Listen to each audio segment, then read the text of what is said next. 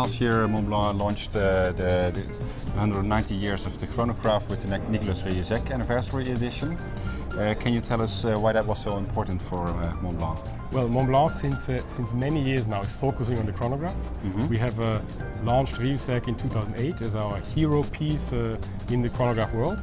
And of course, it's not a one-year shot. It's a continuous focus for the Montblanc product for us as a brand. And the 190th anniversary was an especially important year because it was exactly 190 years ago that Nicolas Rieussec made its invention, and we really celebrated it around the world with a variety of activities. Can you tell us what novelty in the Nicolas Rieussec collection will be there this year? And we thought this year it would be time to bring a new movement, a new caliber on the automatic line.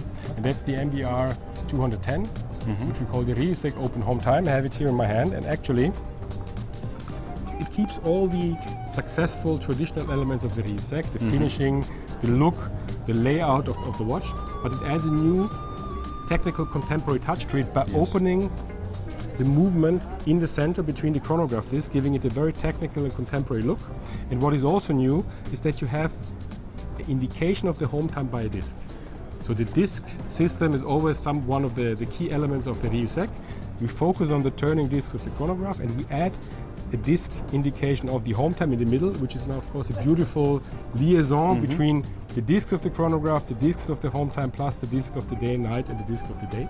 Looks like a very suitable addition to the collection. It's a very nice evolution of the automatic collection with a nice anthracite dial in red gold, and the collection also comes in steel and platinum.